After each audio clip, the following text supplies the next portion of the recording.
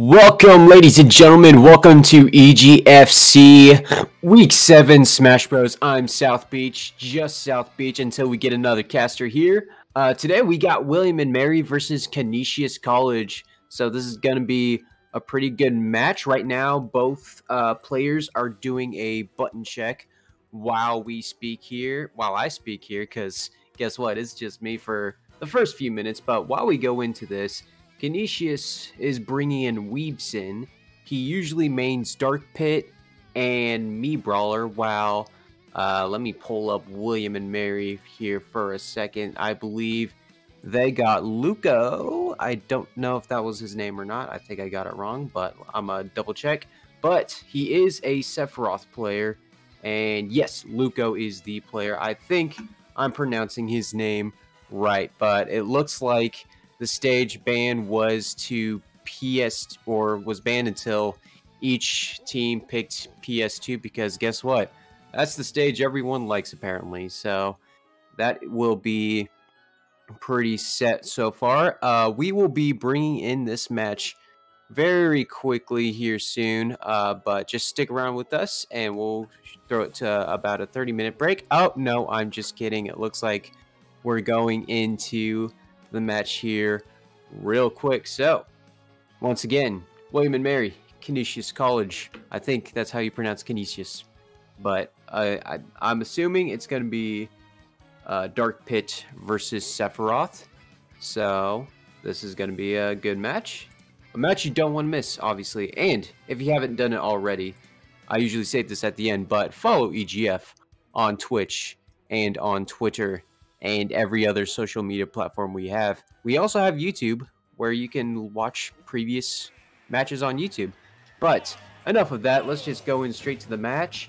And it looks like Luco's actually rocking Cloud today, rocking the other Sephiroth. That cross slash is opening up here, and that deadly back air. Me personally, I think that's the most powerful back air, but he just messed it all up trying to go for the spike. Not gonna work there. Good news is he got 79 on Weebson, so that doesn't give him too much of a big disadvantage, because it looks like he's mostly in control of this first match. There's the aerials, and is that going to take him down? No, it's not.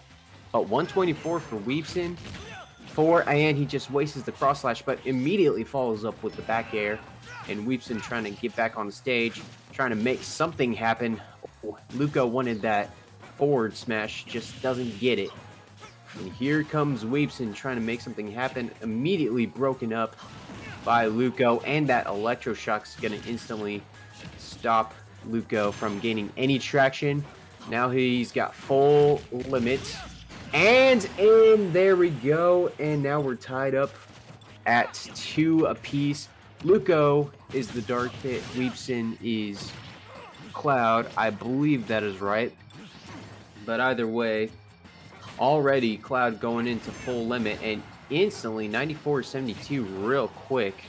So both of these guys, and another full limit Cloud, the edge once again. That cross slash from Cloud, I tell you what, is very deadly. I used to be a Cloud main myself, then I took an arrow to the knee, and I actually do believe Weebson is Dark Pit and Luco is Cloud. That will be corrected on the monitor. There we go. And now here's a sweet grab from Luco. You know, starting out with the what's it called, the SD there, didn't get off to a great start, but he was in pretty much control of this entire match, just landing all the the aerials and the cross slashes. I think Cloud has some of the best aerials in the game. You guys can totally disagree with me if you wish. Although the recovery is for Cloud, very questionable recovery. Unless he's got full limit, but instantly uses just the neutral B to take this first match for William and Mary. And it is Cloud Strife winning it first game. So obviously we just saw a great game from William and Mary's Luco. It's going to bring it up 2-0 over Canisius. We'll fix that. There we go. So definitely, you know, I would tell my caster, hey, I wonder what we would do, what Weepson would do to even things up. Me personally, you just got to get more hits on him. Didn't look like he landed a bunch of hits, and really, what this could have been a 3 stock for Luco if it wasn't for that SD, honestly. So, you know, you got to play as Dark. If you're playing as Dark Pit, you just got to get a bunch of hits. I mean, I know that's really, you know, not very wisdomous of me to say as a caster, but honestly, just from the general eye test, you got to find a way to stop Cloud from those aerials. You got arrows, you can shoot him, even though with those aerials, he could probably just, you know, use an aerial to whack it away, I think. I don't know if that's possible, but, you know, if I'm Weepson for Canisius College, look for an answer. That's all you can say. That's all you can hope for. Let's take a look at the bans here real quick. We got William and Mary banning Lilat, Final Destination, and Smashville. And it looks like we have 2 Griff Esports. We're just gonna try to find out who that is, and it's actually gonna be Canisius. And Canisius, we're waiting for their ban in just a second. You know, if you want to leave in the chat what stages you like to ban all the time, go for it. I mean, me personally, I'm one of those casual Smash players that always gentlemen's to the pirate ship. That is the best stage in all of Smash that's never played in tournaments because rules don't allow it. But, you know, that's because I know that because I'm just a casual Smash player. What do I know? And so looks like we're still waiting on that ban here. And it looks like we're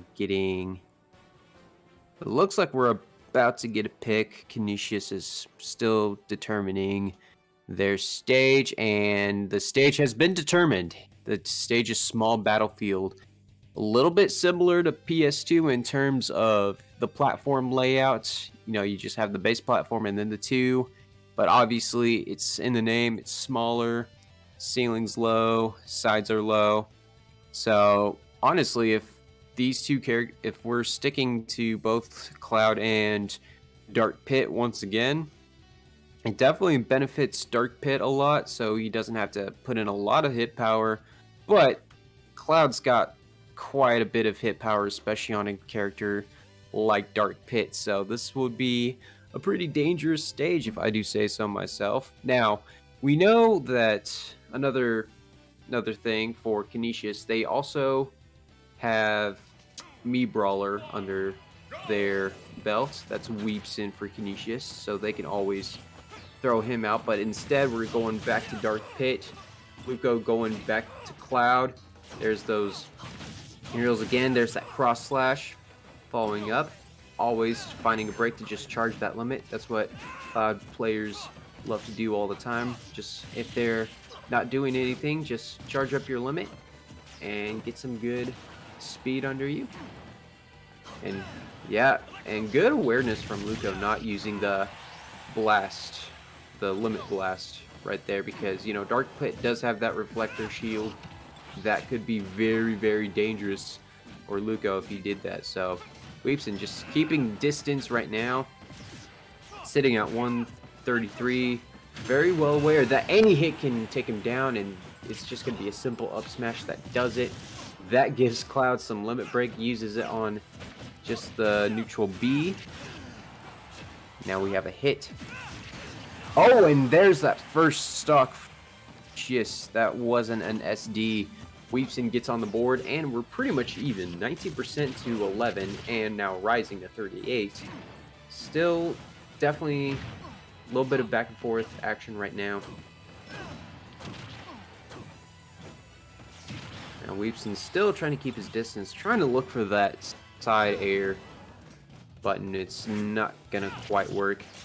Avoids the blast, but the up B from Cloud is so deadly, is so lethal, and so is that move, giving Weepson just one more stock. And now Weepson really is in a dangerous position going up against a full limit. Oh, but breaks the limit actually. So now makes things a tad bit easier. Needs to get this stock. This stock right here is crucial. With Luco dealing with 94% damage, you gotta find a way to get a hit and get another stock so you can make it even. But now it's getting a little more difficult. That electro shot trying to come into play. Fortunately missing there. And once you miss with an electro shot, leaves you a little bit wide open. So you definitely have to be careful with that. And Luco just wanted that cross slash kill. A very, very satisfying part right there. Weepson really careful with his recovery, making sure he's still under the stage so Luco doesn't think of any ideas, and it's going to be the down smash that evens it to 1 apiece. But Dark Pit sitting at 110. Very, very, very dangerous territory for him. Those aerials for Dark Pit are coming into play to just rack up a little bit of damage. Just a little bit by bit, slowly getting him up to 37, but here's the follow through from Luco. Now he's got full limit. And you could have used the reflector shield, that's all I'm saying, but not gonna happen. William and Mary strikes first and wins the first set, and they are gonna be going from 6-0 over Canisius. So obviously a really, really good start from William and Mary, and hats off to Luco getting that great start. Obviously very much in control. I mean, I think we're gonna actually throw to a quick break, obviously, and get another caster in here real quick. So stick around. We'll bring you round 2 in just a minute.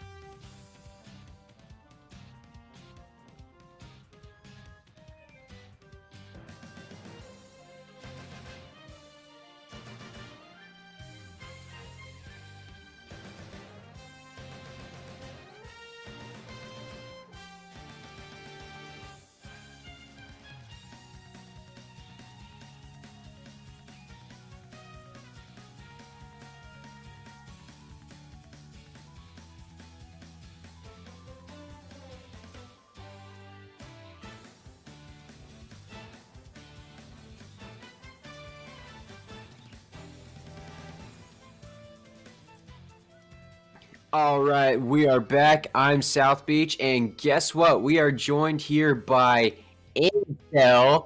One sec, its name will be revealed to user Intel.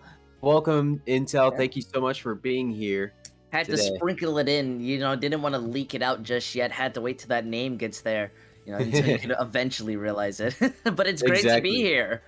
Yeah, for sure. So, what if you're just joining us? We missed William and Mary getting that lead 6-0 over Canisius, and that was over what's his name? Luco as Cloud taking down Weepson as Dark Pit, and back-to-back 2 stocks. So really a good start here. And it looks like the stage is going to be PS2, but we're going to get a button check real quick. Oh, makes sense.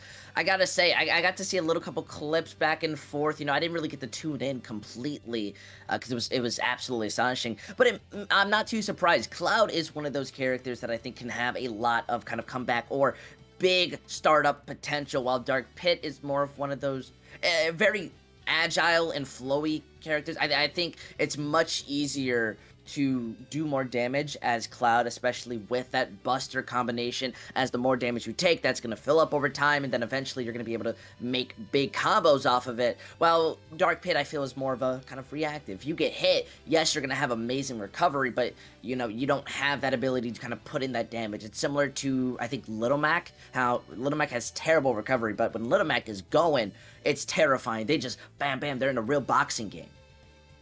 Absolutely. I think definitely a really big factor in that matchup was also just weight. Cloud definitely just being heavier and just a big hitter too. And I just didn't think Pitt had much of a chance. And it looks like we're going into this next match. Sephiroth for Canisius and Mewtwo for William and Mary. So this is going to be a interesting matchup here. I definitely have to agree. Sephiroth being one of those interesting kind of DLC characters with extreme rage and mobility. However, Clayton is forcing out these abilities. You see the stuns come, and, well, while they're even up in damage, Clayton's more focusing on counterplaying, wanting to get them off stage as fast as possible. Absolutely. Right now, 74-44. Make that 62 in terms of damage. And, oh my goodness, almost saw a potential spike from Daku Sky, but now trying to get it back in, and here's that fancy aerial. Sephiroth. Yes. So much reach, it's terrifying as this edge guard is happening. The Mewtwo, being at such high charge, is unwilling to just immediately try to kind of play that aggression, and especially with these shield juggles, they're having to just kind of dodge around, look for that one opening, but look at this pressure. Sephiroth hitting that, now charging, may be able to spike, but just barely misses it. Oh my goodness, and a nice back air from Dr. Sky, but then a follow through from and William and Mary up again. What a punishment combined into the parry, taking that stock absolutely immediately. Sephiroth does not do well off that stage, so being hit by the back turn, well, Clayton's going to be feeling proud of that. Now just has to play a little bit more cautiously, still has that aggression available, but the recovery is absolutely amazing on Mewtwo. Oh no! What a mirror! And the back air. That's another thing about Sephiroth. Intentionally taking himself out, but he's back. Yeah, just going to be able to come back. Now with these even ties, we're seeing Sephiroth wanting to kind of edge guard, force them off, try to get an early stock. However, it's a big pressure, especially with Mewtwo continuously kind of just charging their own beams, using the Ki Blast or just energy balls as a sort of, diswarder kind of thing. You see, the moment Sephiroth wants to do anything, gets hit by it, max damage, you're just not going to be able to kind of freely do anything. So you have to be using your reach to your advantage. Yeah, it looks like Claytron's definitely getting a lot of damage and getting all the hits, but then anytime Daku gets a break and he gets a hit off, it does a lot of damage. Definitely seeing a lot of hit power under Sephiroth right now. Sephiroth is such a good character. Wanting to get that out, just barely making it back. It's a good float ability. But the big problem is once Sephiroth gets going, you're going to be able to get a good damage in. However, this is not going to be a spike opportunity. More of just waiting, trying to get them at that highest charge so you can easily take them out. But it's a risk on Mewtwo's part as well. Oh, and there's the deadly up throw from Claytron Mewtwo. And now just like that. Such a nice grab, going to be able to take this stock lead. Now with these combinations, we've seen Clayton just being able to move forward as we see the star charges throwing in that psychic blast, having to play more carefully. It's such a disconcern, but look at this. Dusk wants to be able to take them out as fast as possible, but is struggling. Absolutely. 102 to 49 in terms of damage percentage. Sephiroth needs to find that stock early right now and just avoid that damage. And that's just a deadly neutral air move from Mewtwo. Almost, oh my goodness, just a lot of combos are being fallen through right now. Yep, it's one big pressure. As we see Daku, he's not really going in for the aggression, trying to just react to whatever's happening. The speed off of Clayton is absolutely oppressive. However, that combination right there is going to be able to damage him. But at 128, we may see Daku fall out. Ooh. Just the recovery. Oh, that's... Clayton, yeah, Clayton could have brought that back just quick enough, but misses it out. Luckily, gets that combo. And that's what I call a zero stock, you know, bringing it back at that last second. Is able to get that quick combination. Unfortunately, it just seemed that Daku was not able to kind of adapt up to this Mewtwo. Going to be losing out that round at least. Absolutely. We saw a lot of, you know, it was pretty much all William & Mary's control right there. Just all the hit combos from Mewtwo, or not combos, just the air. It was mainly a game in the air for him. Just you saw that neutral air attack, and that attack is just so deadly with Mewtwo. That's probably what got it done at the end with Daku Sky. It was just an absolutely beautiful performance. So when seeing him come back and Daku, well, you know, just kind of seeing the clips, it was an impressive strategy, but when it comes to the air, this is Mewtwo's game. Daku very much wants to thrive more onto the ground and pretty much should be focusing on, you know, breaking that shield, trying to do as much damage as possible.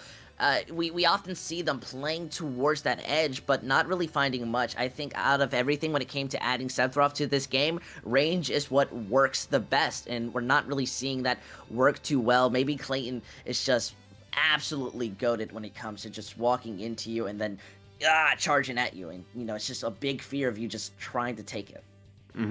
Had no fear whatsoever going up against that range. And the bans are coming in right now, and William & Mary's bans Lilacs, Yoshi's, and Final Destination, so we'll get that stage pretty soon. Man, you know, at least for me, every time I hear the word Final Destination, I just always think about that old Brawl meme of just like, that's it, Fox, Final Destination, you know, one stock, no abilities, and it's my favorite thing, because even to this day, I feel people still like live up to that meme, though not incredibly with Fox.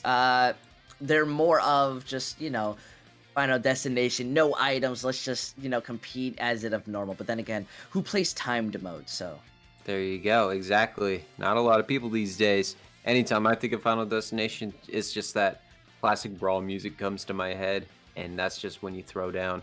That's like some ultimate throwdown music right there.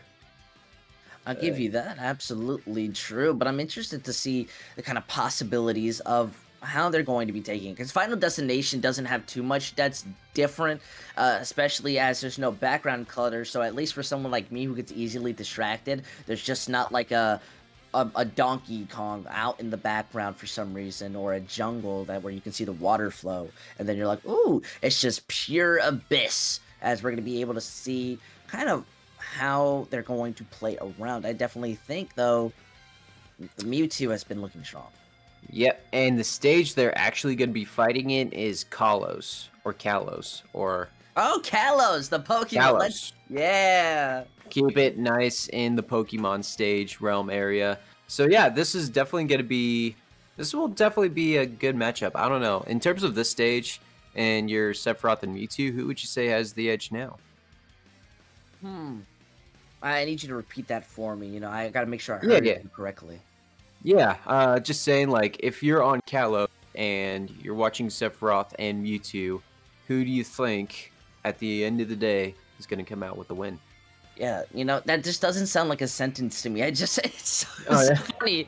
It's just like, oh, welcome to the Pokemon Champions, and we've got Sephiroth here fighting one of the strongest Pokemons, but I feel like Clayton still has that advantage. Daku needs to be able to adapt, and as we're seeing, while looking for these back hits, they're not really being able to get much out. Clayton's just doing an amazing job playing close, make sure this space is taken, trying to weaken them out as fast as possible. 9.5 to 56 is not a good lead to take in. Exactly, and now it's just rising as we're speaking. And yeah, we're not really seeing a lot of the range game from Daku Sky that Sephiroth is really good at. We saw it a little bit with just the neutral air. That really helps, but in terms of Mewtwo's neutral air, it's just a little bit, I just think it's a little bit better. Mewtwo has a lot more options when you're in that air, while Sephiroth is much better forcing you off the stage. The range is absolutely insane, but Clayton's going to be having more options to be able to hit you. Notice how they grab, immediately spike you into that high ground, and now the moment that you're wanting to go down, what's going to happen? Are you going to be spiked? Are you going to be hit up? Are you going to be downbeat? Well, it just seems you're going to be knocked out the moment that you touch the ground. Absolutely, and it almost looked like Claytron almost SD'd, but able to recover just as well, just moving around. But hey, 3 stocks to 2. I think Claytron will take that any day. Absolutely. It's such a good start when you're going up against Daku, because Sephiroth is, as I keep saying, a really strong character at times, though Clayton is more playing onto this edge, wanting to bait out while Daku wants to be able to use his kind of side B special to pump in that damage. You're able to, if you get 4, kind of have a really nice combination. However, look at this. Clayton just goes in, manages to knock it out, though on this edge, it's going to be perfectly fine. I gotta say, I'm surprised that Daku didn't follow through with a smash attack after that fireball. I thought that would have been a perfect opportunity to get a little bit of damage with a smash hit, and now he's gonna go out. Look at this. 3 stocks and still at 94.2. I mean, this isn't similar. This is like similar to a Lucario situation. You know, it's a big threat seeing this Mewtwo continuously live off. They're kind of considered echo characters. No, not directly, but very similarly. Daku still, it's just not getting hits in. And look at this, being forced off the edge. It's just barely going to be able to make it back due to Clayton missing those jumps, but has to get the stock if they want any chance of a comeback. Yeah, that was nearly a 3-stock end. But just very fortunate for Daku Sky, able to get back up on stage. There's that aerial again. There's the tail. I gotta say, that tail also has quite a bit of range under it. It's just what makes Mewtwo, you know, that big tail, though kind of pink instead of black, messes with the skin. Daku's being hit off the stage, having to just barely come back, is going to be able to get that side beam. Oh! Mewtwo, that was an absolutely beautiful recovery coming from Mewtwo. That was, we near thought that was going to be off camera, an off-camera recovery, but, excuse me, Daku Sky able to survive that. Clayton able to recover with 195 damage. I mean, you gotta find a way to kill him now. There Look at that. Luckily, just missing out on that grab, the side step is going to be more than enough, but Daku's playing a dangerous game, and, well, now, luckily, you almost managed to knock them off, but really one big hit or grab is going to take you out. And just like that, Claytron, once again for William and Mary, increases that lead for William and Mary once again, and Canisius is still sitting at a hole of a goose egg, while William and Mary sits pretty with 11 points. Man, it's becoming a really big problem. A lot of these opportunities that we're seeing Clayton take, I feel, are very punishable. However, we're not really seeing anything happen to it. And I think that's where Sephiroth works best, though having kind of quick flashes of attacks aren't really the best. We're seeing a lot more Clayton moving in and at least taking an opportunity, using those specials to take anyone out. However, Daku is not really doing anything, and I think this clip kind of proves it best. You see, they get hit, they get stunned for a second, countered out by these small attacks, and they're not really going to be able to play this game. They need to be taking more opportune kind of advantages. That was just one moment where they were able to hit, but they're not really getting much, and Clayton's taking that momentum. Absolutely, and it really looked like Daku Sky was trying to play really, really safe, while Claytron was just way more aggressive than usual. I think that was just a little bit of game of mentality too. And if you're going to be aggressive against a guy that's being pretty safe. Depending on the character, I think usually aggression always wins.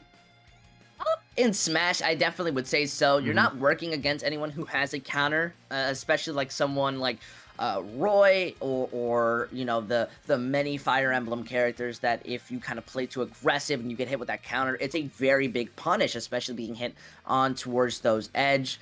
So I'm definitely feeling like Sephiroth needs to just be moving in, you know. There's not much you have to worry about. Mewtwo is all about those close quarters, well, yes, but you have a giant sword, you know? And so all you have to do is, you know, stand a little bit back, look at them, and then whip them like you're in fencing, you know? It's just long range, like, what? And, and you know, while, yes, Mewtwo, Clayton's doing an amazing job throwing out those psychic balls a little bit to kind of get that hit stun in for a few seconds. You can definitely kind of predict it and even parry them. For sure. Yeah. And also, just that was a great Sephiroth impression. I'm very stunned by it, so I applaud you there. William and Mary's going to be sending in BFD as their next match. And let me see here who Canisius is sending in. It's going to be revealed, and it's going to be Flapjack, captain for Canisius. So BFD, he's rocking the Steve, Minecraft Steve. So that's going to be good. You know, and go ahead. I just want to say, oddly enough, Steve is a very, I would debatably say, a high tier character in the Smash scene. I have to agree with you. He's very unpredictable, and you just never know what he's going to throw at you. And then Flapjack, he's going to, you know, he's kind of a wild card. He's got Chrom, he's got Pyra and Mithra. It's just whatever he's feeling today, so we'll see what he's feeling in this matchup. Yeah, I definitely have to agree. Though Chrom isn't, I don't know. I guess Chrom has always been that weird character for me. I never fully understood the style of how you're wanting to be playing Chrom, but Steve, I very much learned how. So I'll talk a little bit more on that, and then as we go into the match, I'll give further details of what I've been seeing, especially since I think what makes Minecraft Steve so good is just the fact that he can place a block wherever he goes. So if you're just a little down, you can be a little messy. You can even grief a little by like spelling out an L out of iron blocks, dirt blocks, and you know, it's a little rude. That minecart can be absolutely impressive when you just throw that side B, they get caught with it, and now they're like, well, I can't get out. I'm like at too high of a charge to fall. There you go. And then, you know, TNT also is a factor with Steve. There's just, you know, there's too much, really. And it looks like they're going to do a quick button check while they all sit out. Obviously, you want to figure out your button controls and make sure everything's working right. Get your fingers a little warmed up. And yeah. Last thing you want to do is be prepared to absolutely dome your opponent, you know, try to do a short hop with your down special, and then it doesn't come out, and they're able to hit you, and you just look like an absolute clown. So I'd much prefer, you know, an hour's worth of button checking than seeing a player kind of mess up. But this is where we go. Chrom, the legendary Fire Emblem character, is going to have to do their best. Looks like we see Steve right now chopping wood. And, you know, Chrom kind of weirdly enough reminds me of a boy. A little attack in the button check. We don't usually do this. Yeah, a little toxic, I definitely say. May have not noticed or realized, but I would definitely have to agree. What makes Chrom so different but yet similar is that he's more of an Ike kind of mix, but he's much more agile, so he does fall more into that Roy. He does benefit off of those short stances, and look at that, they're just making sure that you can just properly dug and get that reset in. But the issue comes when for Roy is that he still has that terrible recovery.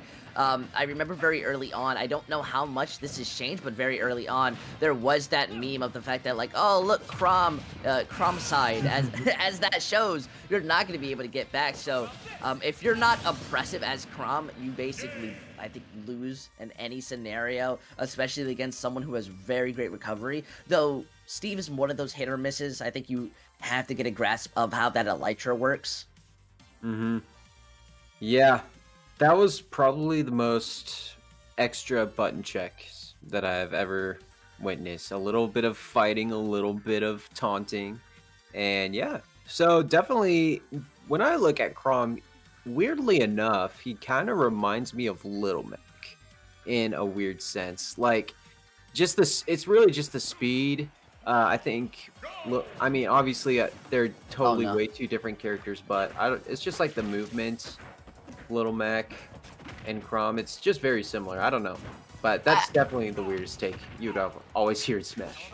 I can definitely agree, because it's this close scenario. Like, Little Mac probably would not have survived this, and as we see BFD kind of get comboed for a little, because look at so much control in this game, they're going to be able to play, and they just have to make sure that they are on this Steve. The moment that Steve is getting momentum, well, they're going to be able to start mining, they're going to upgrade their tools, and they're going to be feeling much better in this scenario.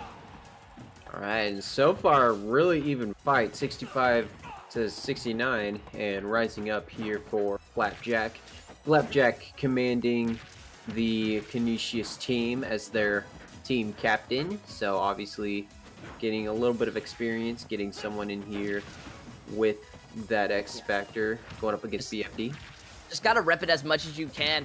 Chrom does so much damage, and especially most Fire Emblem characters with a sword, wanting to just protect themselves for a second, trying to just find as much iron, diamonds, wants to be able to increase that damage as fast as possible because they're stuck on stone tools. Ooh. Unfortunately, though, that sword goes through the platform. It's gonna take you out. Just whacked him right out of the mine. That's not something you see every day going up to Steve. Ooh. What a catch out. You have to play a little bit more carefully. Steve is a little bit more floaty, and as you see, can be very annoying at times, and that parry, absolutely beautiful. The axe combo, this is what makes Steve so good. And there's that minecart once again. Always trying to look out for that minecart, but you also gotta is not just a miner. He's got every arsenal. He's got every weapon in his book that he's able to build, and Flapjack once again takes his stock away. It's very nice though, an even trade so far. It seems that BDF, the moment that they kind of get this disadvantage, this is where they're starting to play, maybe testing things out, wanting to get a feel, while Flapjack is trying to do their best. However, Steve is just so annoying, so much pressure with the block placements. You're basically changing the environment, and that messes with the style that you want to kind of compete in. 52 to 20, up, make that 47, and just more blocks are being placed all over the place.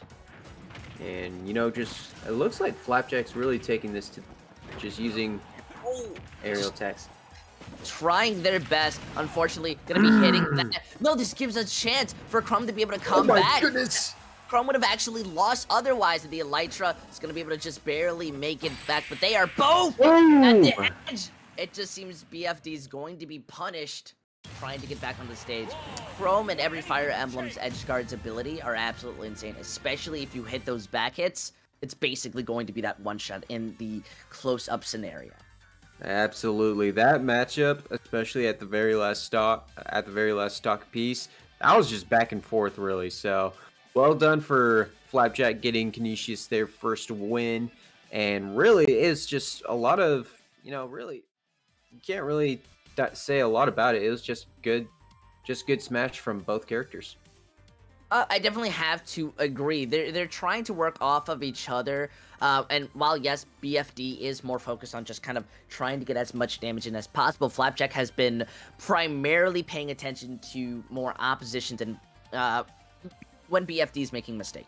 More of those ideas when Steve is going in, and like this scenario, tries to just wait it out, look for an early hit, and then gets punished. I love the way Flapjack's been playing, as it's been more prioritizing how we're going to be reacting to Steve, and how, you know, let Steve make a move and then play against that move, which is very still an aggressive reactionary style, because Steve, the moment Steve places a block, that changes how you want to play.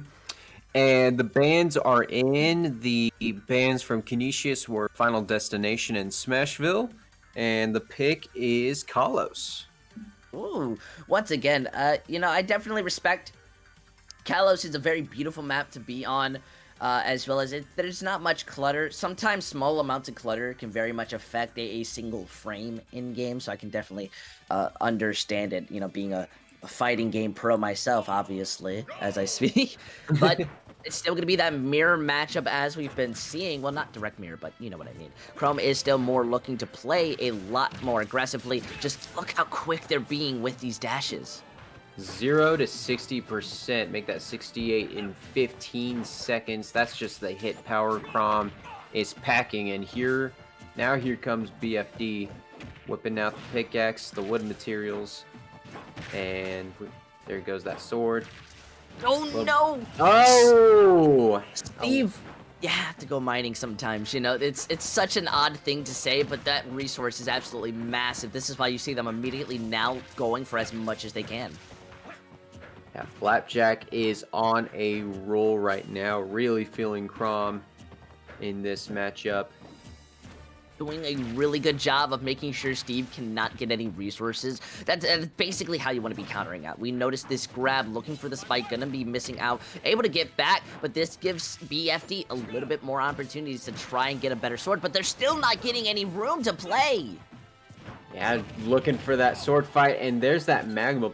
Once again, that magma block really was the one thing that really beat Crom. I mean, obviously taking out 2 stocks and beats the minecart in that situation.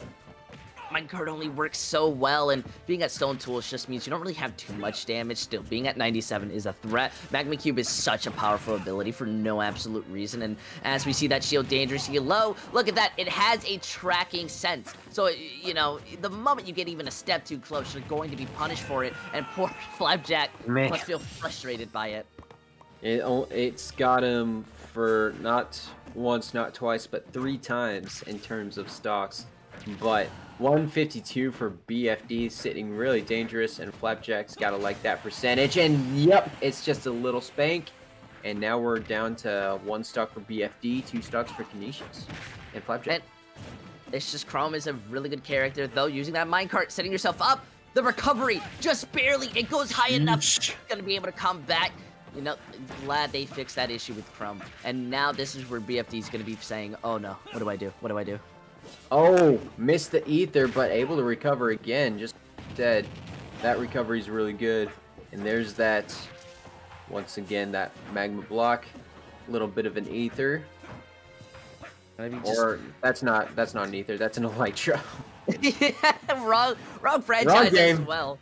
Yeah, look at this. Chrome's got the ether. Exactly. They are edge guarding as much as possible because they're both at high stocks, though BFD doing this is a lot more dangerous. Though with this grab, it's a very big knockback. Look for that fire, and that's a chromicide right there. Yep, and way to go for BFD to just keep on that edge and not allow Flapjack to recover. I mean, that was definitely a long shot for him to recover, but BFD taking no chances whatsoever. Oh my goodness, using the piston as a ricochet. Coming close. Look at this. The moment that air combo starts hitting, that's when the magma cube gets used and hits in with that damage. Though BFD is going to be able to come back from this basically a little bit unpunished, trying to just mirror before. And absolutely... Wait, what? He's alright. Oh boy.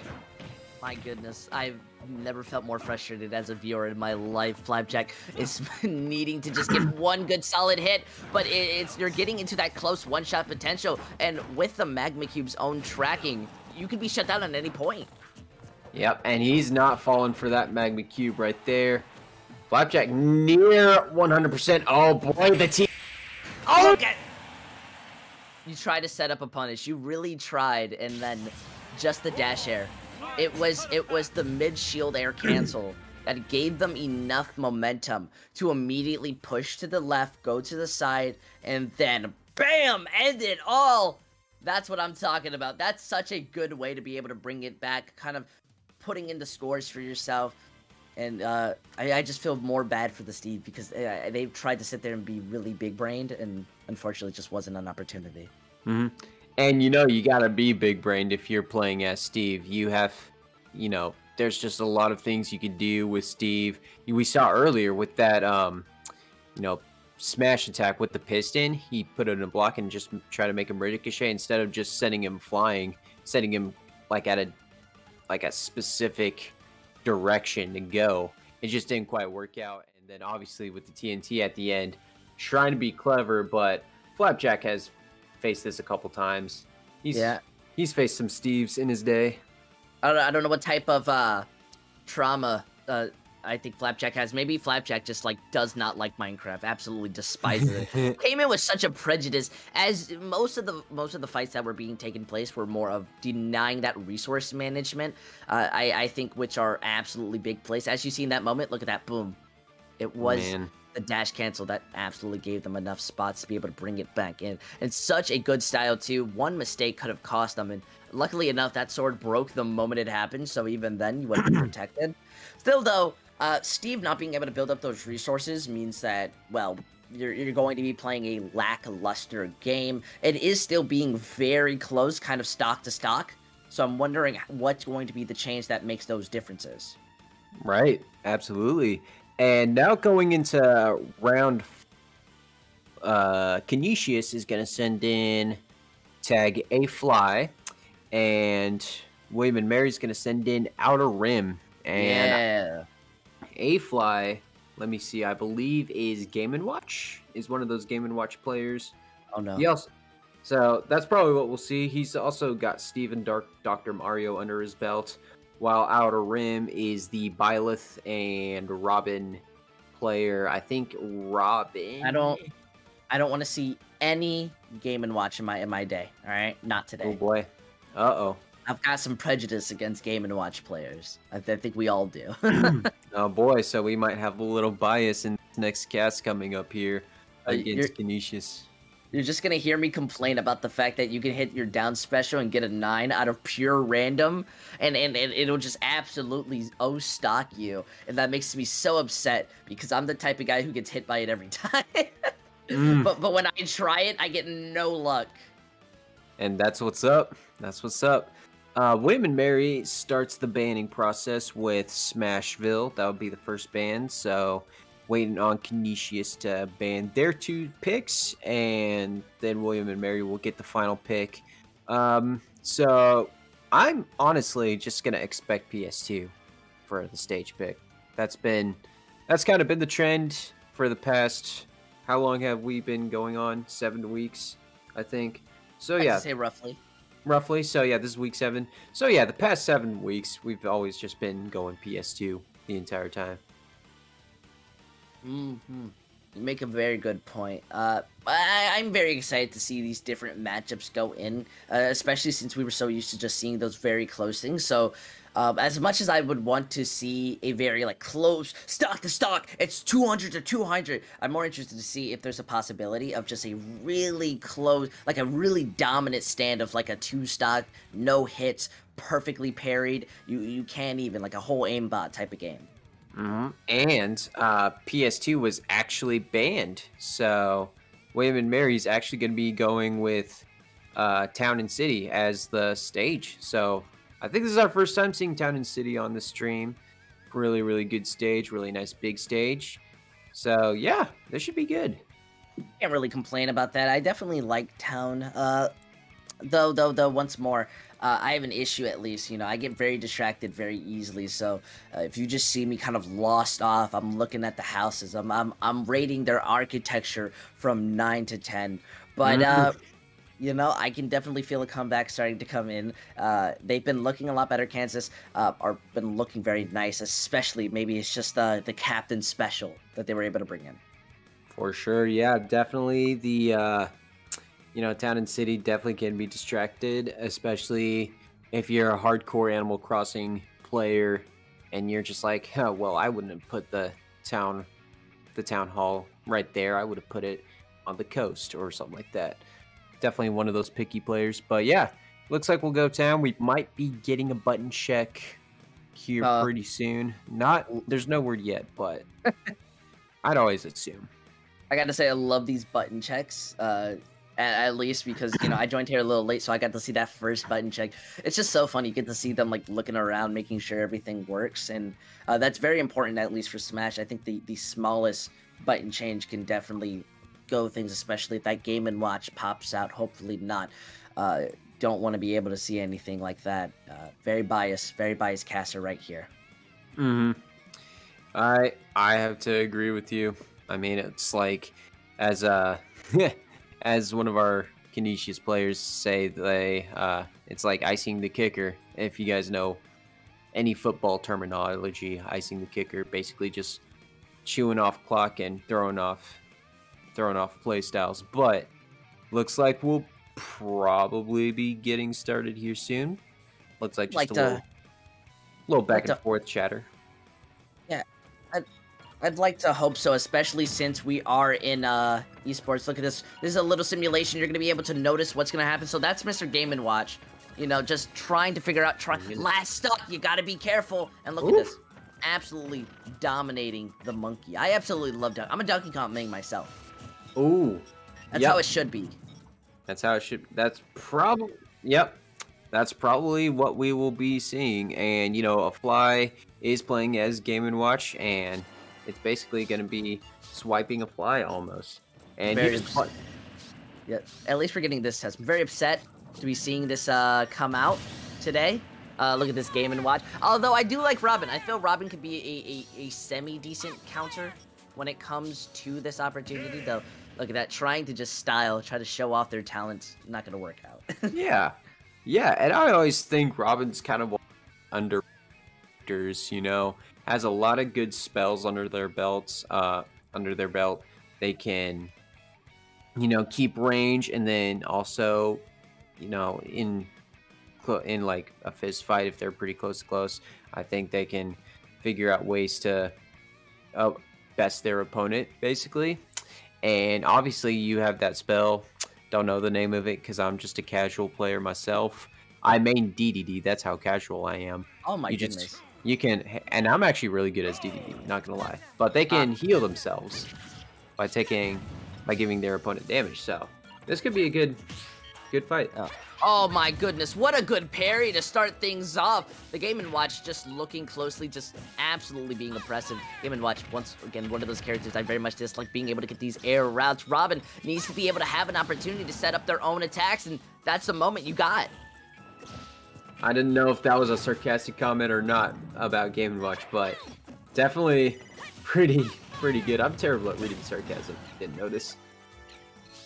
No, you know, it was a good startup, you know. I'm at least going to give them that benefit, especially since there's just so much room that Game & Watch can get away with. Notice how they're moving in, trying to bait them to walk into the bombs, but, I mean, Robin has so much range, it works to great degrees.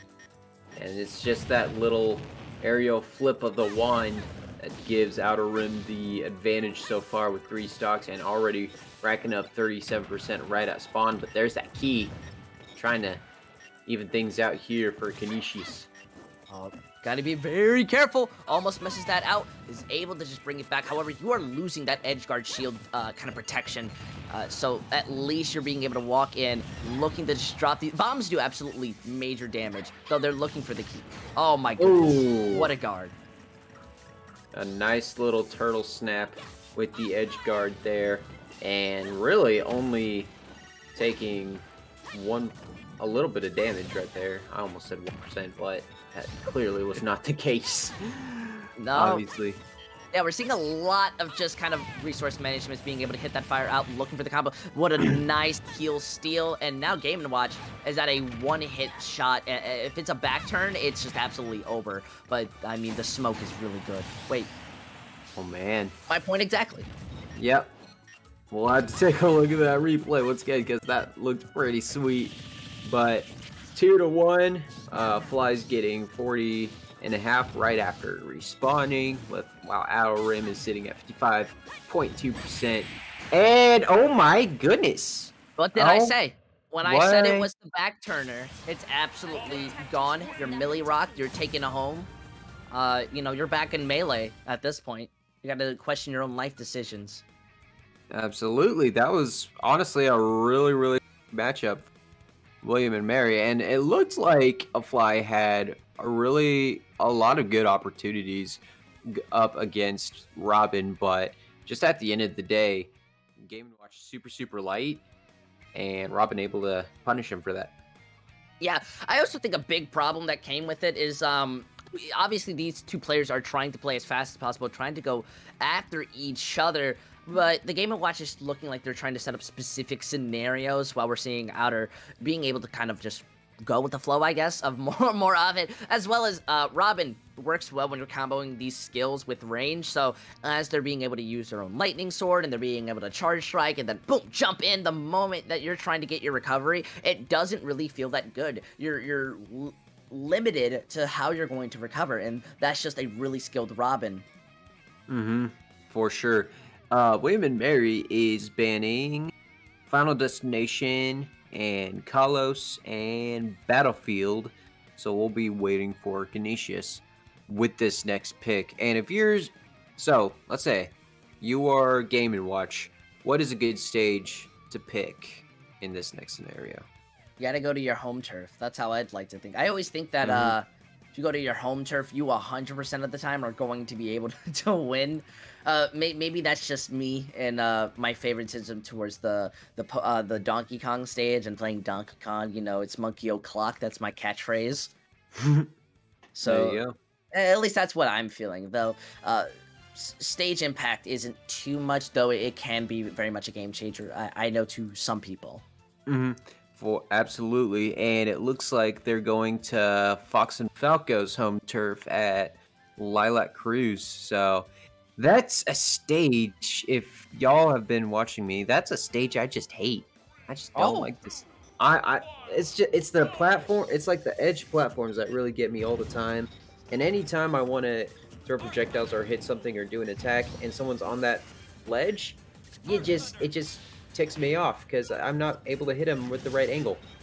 You know, I can definitely agree to you, and this is where the Robin is going to struggle, though, with this quick swap of the skin. I respect that. The Game & Watch is going to have more issues. There is a lot more protection for Robin to be able to combo, but then that counters in that it's really hard with these platforms to hit your like attacks, especially when they're ranged. Yeah, and you can see, definitely we're trying to steal with Outer Rim, and he's just missing him, and maybe it's just him missing, but if it were me playing, I'm blaming the stage 100%. I don't care. I don't care if it's true or not. I always blame the stage. This is where you tell them, but it wouldn't happen on Final Destination. That's why you ban it. Yep, exactly. Mark of a true esports player right there. Blame the stage. Oh man, Outer's having to play so carefully solely from the fact that Fly, I think at a single hit can basically just kill you. This is why they're being very close to the guard on the edge, and look at that bomb. Ooh. Almost takes you out, and now you're about to be kind of edge guarded. Oh no, wait, what a trade! Oh my goodness, that was a great little ledge swap right there, as I like to call it, and then a dive from Game & Watch, making it 3-2 in terms of stocks. Here comes Outer Rim trying to flip script here. Being able to just kind of, it's so hard. They're trying to just use their abilities. Outer wants to be able to combo with their own strikes and the fire, but it's just so unfortunate because this stage is just rapidly very annoying. Though with that back turn, gonna be able to send Gaming Watch, gonna be being a consolation in their own right. And only taking 30%, and already evening it out basically here. And now the heel steal, 44-23. That was a quick turnaround for Outer Rim here. And now just a little up there. Here comes the key. And then, a little splash of paint. See, look at that! 2! You just got lucky that didn't immediately break your shield, but then they steal your own attacks, now they're going to be using it against you. So this is the type of stuff that tilts me off, because look at this, Outer adapting to the playstyle, using less of their resources and more of that Thunder Sword to be able to take you out, takes the lead, and that's how it should be. For sure. And now 85 for Outer Rim. We're seeing a lot of the arc fires. Oh, the paint. I think that's paint. Absolutely. I think that's something you would, if that happened to you, I definitely expect you not to like it. I definitely have to agree. Now this is where Outer probably wants to play a little bit more carefully. I mean, was leading in the stocks a second ago, but is not really getting these opportunities. The Game & Watch just has so many opportunities. Never mind. Never mind. I apologize for even doubting Outer for a second. I was more worried just because those bombs are really good at making those spaces. However, catching them out with the fire was a very good opportune time to be able to combo and hit. And then, you know, they were at around like 70 or something, and then immediately get that critical strike that takes you out. Yeah, and you know that arc fire, it's almost similar to Ness's PK fire, and just slightly. I think the PK fire is obviously way better. But yeah, definitely get your opponent stuck, and then you just make him punish for that. And you know, Lilac did not slow him down whatsoever at that last stock either. Mhm. It's an absolute amazing way to just like delete some character, and you know, maybe my Game and Watch hate is because I'm just a bad player. You know, going up against my friends who are just really good at the game. Uh, so you know. I got to see a different place. I got to see different opportunities, and I got to say that while I was worried at first because the stage has those small spots, and we saw moments where Outer just wasn't able to kind of hit. Also, I think that's water. I think it's a water bucket. Water bucket, okay, or oil. It's actually oil, and according to Aeon, our producer. So paint or water or oil, either way, we were just soaking up that entire match right there. I was just waiting to make a pun like that, just trying to figure it out, trying to either No. way. So I apologize, ladies and gentlemen. But hey, William and Mary is sending in North, and we will see who Canisius sends in. I mean, it's an eight. I mean, it's an 8-bit character in a 2D screen and on a color skin. So it's you know, it's not too out of the ordinary for us to just kind of forget for a second. Even though I try to just immediately delete Game and Watch from my brain, very much do not like it. So that's my caster bias for the day. I guess I can't be any more. I'm more interested to see what's our possible next matchup. So Canisius actually is sending in Imp to wrap things up here. And Imp is a Robin player as well, so we'll probably see another Robin. I'm not quite sure who North mains in Smash. I don't think I've seen North play at all. You know, that's a very scary fact. Just because we're not going to be able to get a bit of insight, because normally we can sit here and look at these matchups. We can kind of say, oh, Robin versus Game and Watch, you know, that looks nice. This is what you got to do. This is how you got to play. This is, you know, kind of the stuff you want to more focus on. While we didn't, because we're not like that. Robin versus an unknown entity shivers my timbers. Well, I think I just found out, according to our notes here, North is a Wii Fit trainer main against Robin. I'm sorry. Yes. From the... I thought that was a meme. Nah, I mean... Wii Fit trainer. Okay. I mean, there are Wii Fit trainer players out there. I just don't take them seriously. What are you going to do? Exercise? Hey, you know, that's how you win games, you know? I mean, athletes exercise all the time, and, you know, you think LeBron James would be dominant in the NBA if he didn't lift a pound or two on the weights. I don't know, but hey, it works. It might work for North, and it's been working out for William and Mary, who he's playing for, being up 16-4. So we'll see how it goes. But man, I don't know. Because I think I spend too much time focusing on things like Evo, especially at that like high tier. I'm really into the Smash Melee scene as well. So Wii Fit Trainer is a new step for me to kind of pay more attention to, because a lot of Wii Fit Trainer's moves are very close in until like you're breathing, you know, you're and then you get that like one ball beam, you get the spike, and I don't know. At least in my friend group, when we play Wii Fit Trainer, it's more of a meme. Like we're just saying like pacer test memes. There you go. Yeah, I think that's very true. Honestly, it looks like for our bands, we got Smashville Band, and we got PS2 and Final Destination Band. So we will be finding out our pick very soon. If I had to guess, it's either going to be... Oh, never mind. I didn't get a chance to guess. I was going to guess Town, and that was the pick. What are you, some type of super wizard? It's almost like as if you can hear them where they're talking to. No, I just came back from the future just by like 5 seconds and found out the pick and just relayed it right there. So yeah, I could definitely respect and see that idea, especially because you're rocking with the retro background. You know, I can't even get my green screen to work half the time.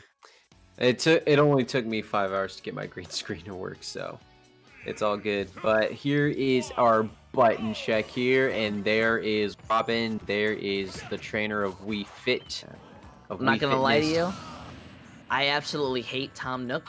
He's stealing my bells. And look at it. He's running an illegal fight club to watching both Robin and Wii Fit Trainer just brawl on. You know, this where's the IRS coming in to take his taxes? Hey now, rule number 1. We don't talk about Fight Club. Just make sure Tom Nook doesn't hear that. But yeah. And it looks like who else was there? The Mabel sisters. And you think I remember the Mabel sisters? Oh, I love the Mabel sisters. What are you talking about? They're like, you're living a weird life. What do you mean? They just set you up with clothes and all that. Listen, they're nice. They're sweet. I'm a nudist in my own right. Definitely gotta say, you know, it's like the Wii Fit Trainer. You know, no skin, barely any clothes, skin tight. Nobody will touch you. All right, you'll never touch a naked man. You'll never rob a naked man. What they got to rob? That's true. Okay, you make a very valid point, I guess. Not gonna lie, I don't know how to respond to exactly right there. Okay. It's victory. There you go. Yeah. All right.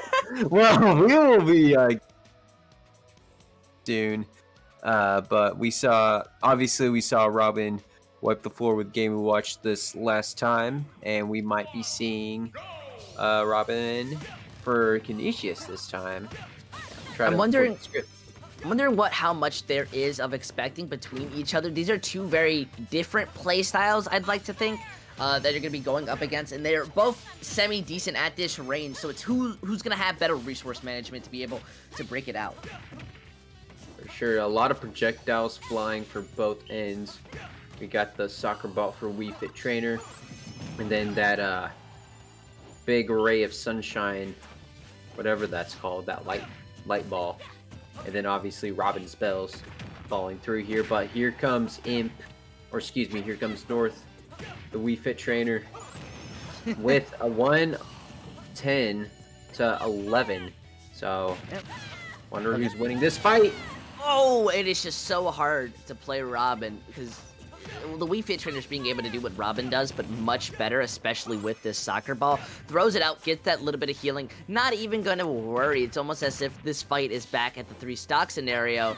The Robin has to play so carefully. At any scenario, they can just die, and it's solely just because, look at this, Wii Fit Trainer is kicking you in the face and getting a good cardio out of it.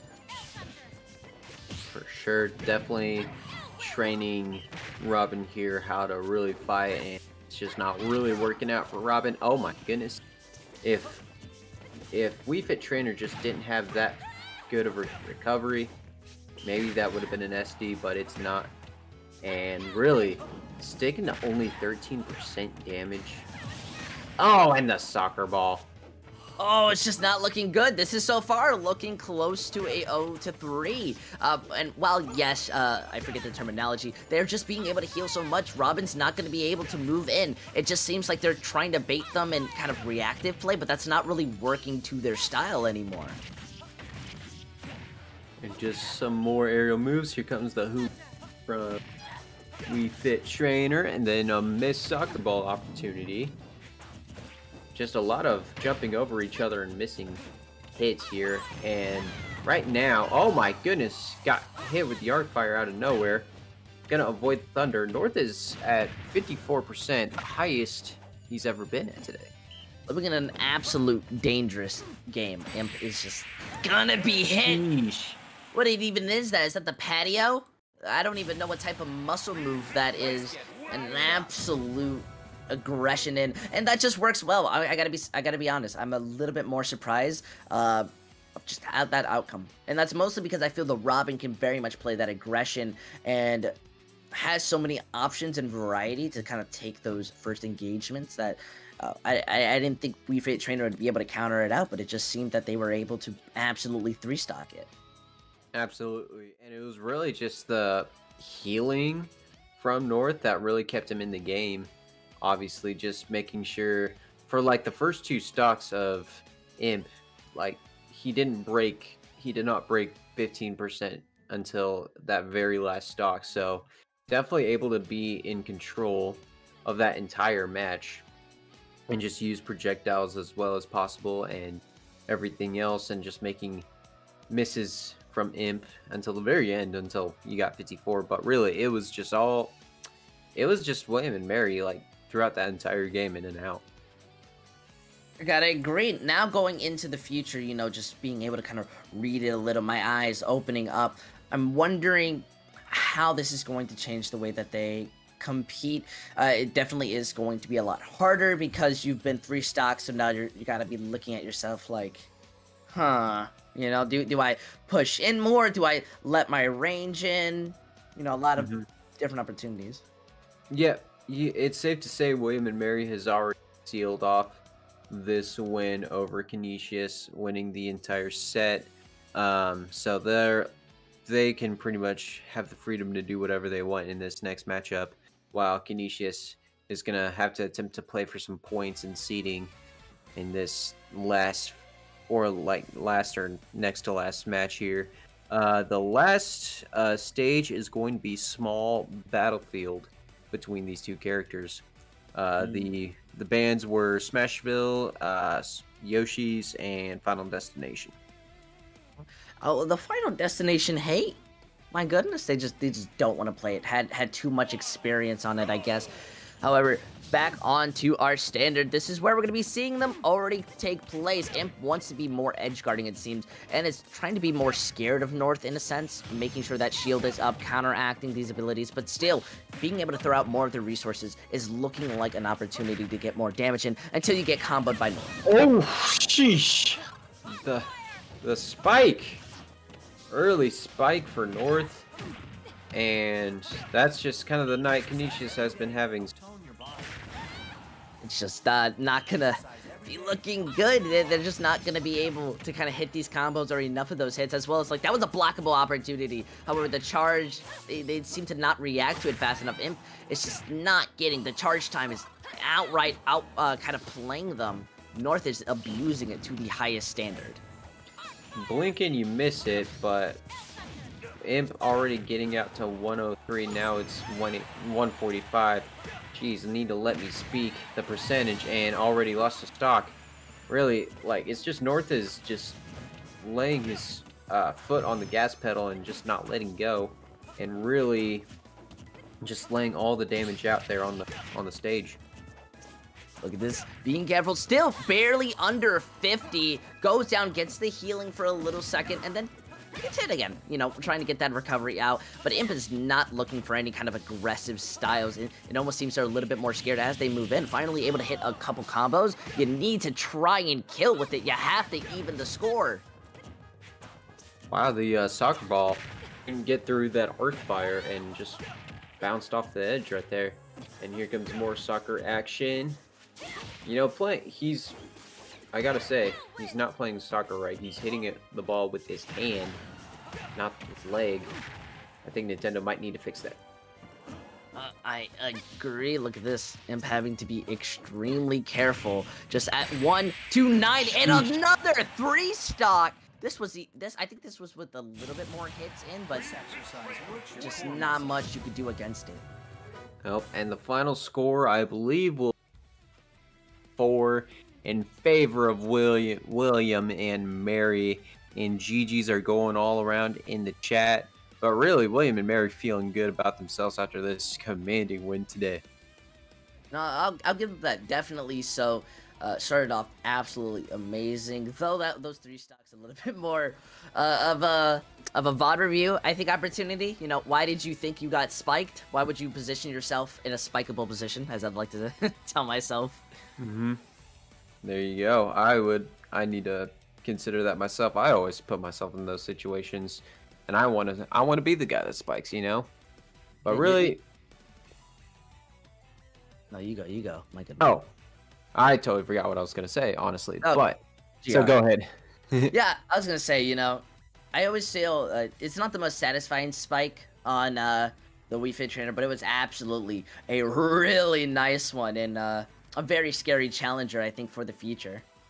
Absolutely. It got the job done. That's what we can say for sure. We will be right back. We will be getting an interview with one of the players from William and Mary, so stick around. Don't want to miss out.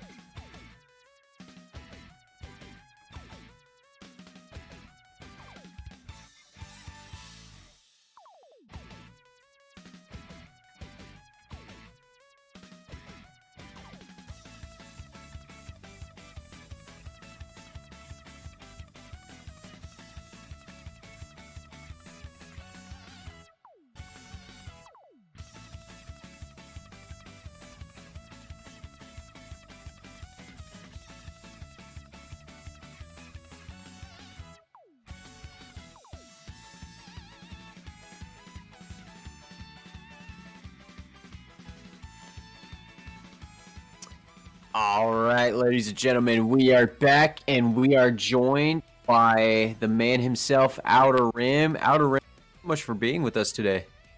Thank you for having me, yeah. All right, so let's just dive right into it. You were rubbing, and I was just curious, what do you think really went well for you in your match? So the Game & Watch matchup can be kind of tricky for Robin mainly because of his bucket. If he can absorb a lot of L Thunders, it can be pretty strong when reflected, but if he absorbs like Arc Fires, it's not so bad because they're kind of weak when he absorbs them. So I think that went all right. The first game he didn't get to absorb much. Second game he absorbed more, so I think he did better that game, mostly because of that, yeah. But overall, I was pretty happy with how I did, because, yeah. Absolutely nice. And, you know, I gotta ask a little bit of a question, but what is considered like a good warm-up ritual, at least for yourself? Because obviously you had a very nice performance today, and that probably takes a lot of practice. So is it like specific players you're kind of going up against, and you're all warming up against each other on like the randomest characters, or how is it? For me, I just like to play quick play, Elite Smash. I think it's good, like, Wi-Fi practice. Yeah. I spend more time than I should on quick play. It's probably not good for me, like, mentally, but it's good practice for playing well online. Awesome. And next week, or not next week, but because we're going to go for, like, Thanksgiving break, I think, next week, but after that, you guys are going to be going up against the champs, Mississippi State. Is there anything that stands out to you guys on how they play and what you look for into that matchup? They're definitely a very scary team. They've got some very, very strong players. I think making sure we match our guys up with theirs in a way that benefits us is going to be key, because I totally think we can do it. I think we have the talent we need and the skill. And maybe we should probably be practicing for the characters we know they play, because a lot of their good players are like solo mains, like they stick to their characters, so we know what to expect to a certain degree. That's really good. Yeah. And just wrap things up here, is there anybody you would like to give a shout out to? Just shout out to my team. I love those guys. It's always a blast getting to play in the EGF, like chatting with them while we're playing, cheering on everyone, and it feels good when they cheer me on too. So lots of love to them. Awesome. Yeah, sounds like a good team you guys got there. Outer Rim, thank you so much for joining us, and hope to see you back here next week, or again the week after, because it's only winners in the interview box here. I hope so too. Thanks for having me. Awesome. And with that, we're going to be taking a short break. Coming up next, we got DePaul University versus Quinnipiac University. So that's a matchup that you guys are going to want to watch. So we'll be right back at around 6:10 Eastern.